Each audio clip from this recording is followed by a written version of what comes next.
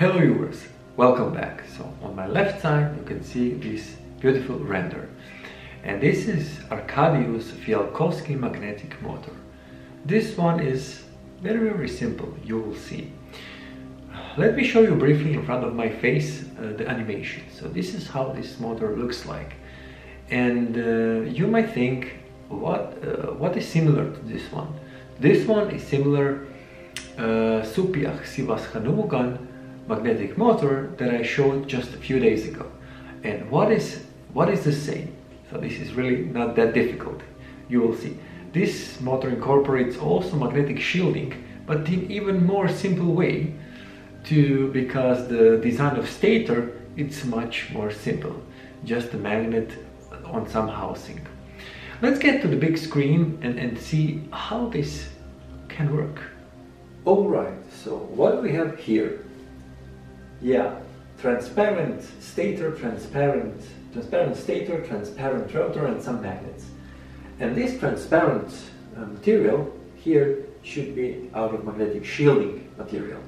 So basically all the magnets embedded into the rotor housing, and this special cut with the single magnet over here, it's our stator, which will push the rotor magnets when the rotor is spinning. So this is just a very basic concept of magnetic motor. So if we would have, for example, if we would not have here magnetic shielding, so this support with this kind of here the stator, if it's not of magnetic shielding, it would be just a steel or wood or whatever to hold that stator magnet, that wouldn't work, because for sure the opposing magnetic field would stop the rotor to spin.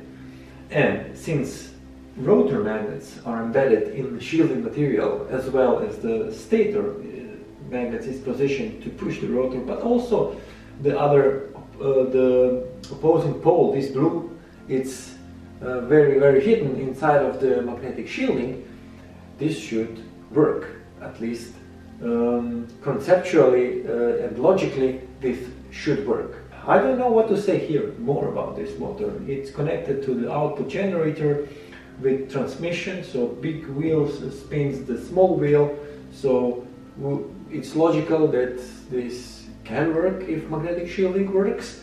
But what to say for the end? Nothing special. Let me show you in front of my face just this moment how the patent looks like. So this is the patent which I tried to replicate, and just a few pages of it, and the explanation is not that long. So if you do have time, in the description below you have the link to the patent itself, that you can study it and read more thoroughly. For this explanation I will end over here, and let's go to the chair and try to conclude something. Well, what can be said in the end for this Arkadiusz FIJALKOWSKI magnetic motor?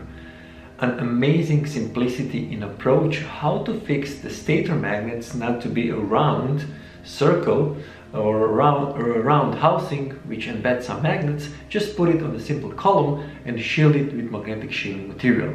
I would say this is the simplest design you can imagine with magnetic shielding that could probably work.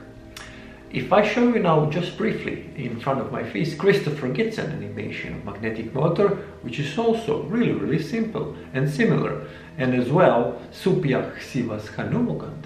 the animation which starts right now, you can see that both the designs are pretty similar, but the only difference in design is design of the stator, where FIJALKOWSKI motor from Warsaw should be the simplest one I have seen so far. If you do have some comments and suggestions, and maybe some good thoughts about this motor, leave it in the comment section below.